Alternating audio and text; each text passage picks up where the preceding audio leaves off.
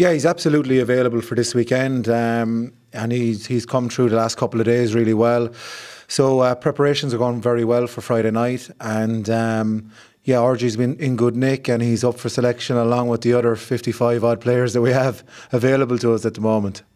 It's exciting to have him back around the place. Obviously, he's a world-class player, World Cup winner. So just the energy he adds, the experience he adds, even in reviews and stuff like that. Just he really has an awful lot of knowledge that we can draw on, and he's a very interesting guy to prick his brain, and his experiences and his examples will be really good for us going forward. So yeah, very exciting to have him back. And look, as I said, we'll sit down and pick the team in the afternoon now. But look, he's there for selection. He's available for selection. So we'll see how that goes.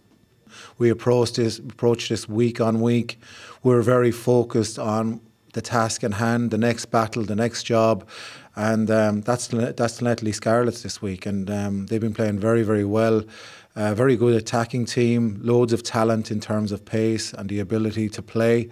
So, we've got to focus and get that job done really, really well on Friday night in Cork. And look, hopefully we'll get a big crowd there to support us. We're going to need all that, that vocal support that the Cork crowd bring. And look, it'll be a big night for us, but hopefully we can start with putting in a good performance. Yeah, it's great to get these boys back from camp, and again bringing back the experiences that they've had, and they've added so much in the last couple of days, and the boys trained very well today. Look, we've got Jack Crowley returning, we've got Gavin, we've got Roman Salanawa to mention three. These guys coming back is very exciting. Look, we'll sit down and see what the team is later on today. But look, with Gavin, he's in great form.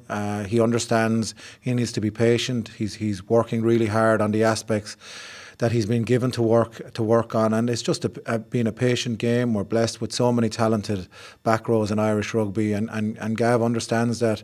Look, it's about his day to day. It's about putting together a body of work that's really strong, improving in his contact areas and around the tackle and stuff like that, and how he moves. And Gav is well up for that, and he's a really good learner. He's a guy that's applying himself really well. So, yeah, he's just got to be patient, and I honestly believe he's got a big future ahead of him. These guys, I think, have won something like 7 on the bounce, in terms of all competitions. So they've a real habit of winning. Just analysing their ability in terms of how they offload, the speed they play at, their transition game. It's so strong. So when the ball is turned over, or if you kick loosely, their ability through Johnny McNichol, Fafita, Louisi, these sort of guys, they're very exceptional talents. Calamafoni is another guy we're going to have to be on high alert with. So they have loads of names and loads of ability, and their tendency to score a lot of points is definitely evident. You can't shy away from the fact that he's had a horrific time since he's come to Munster in terms of his injuries, but I think he's added to us as a squad over the last number of years in different ways. I think, look, he's a World Cup winner, and off the pitch as a second row, I've learned a lot from him. He's been very helpful to younger lads coming through, and he's quite a positive figure, even though he's had a tough time. When the team is going well and things like that, he gets behind us, and when the team is going poorly, he's a man to pull you up. Like, even when he's not playing himself, he's been a great character around the building, and it's just fantastic for him to be back on the pitch and doing what he loves, playing rugby, and getting his opportunity at the weekend, hopefully, coming back to Munster and playing in Cork. Maybe the last 6 to 8 weeks before I came back, I was doing a lot of skills beside the pitch, and lads who were subbing in and out of the team, they'd come over and do skills with us, and just the pace that we were moving at, the training intensity, you could just see that we were continuously building and building and building, and thankfully, over the last couple of weeks, things have started to click, and I think confidence-wise, we're very confident in our D, and we're very confident in our attack now, and as you say, we're playing totally different rugby to what we did back in those Zebra days and in the first couple of weeks of the season. And I suppose, I have seen it gradually build on, because I've been kind of watching from the sideline, and it's a bit easier when you're taken out of it and you're watching a team develop. It's easier to see it rather than when you're in it. It's hard to see the continuous improvement. But from the outside, definitely a person who hadn't played in that couple of months, I could definitely see a massive improvement in the way we're training it and the way we're transferring that on to game day.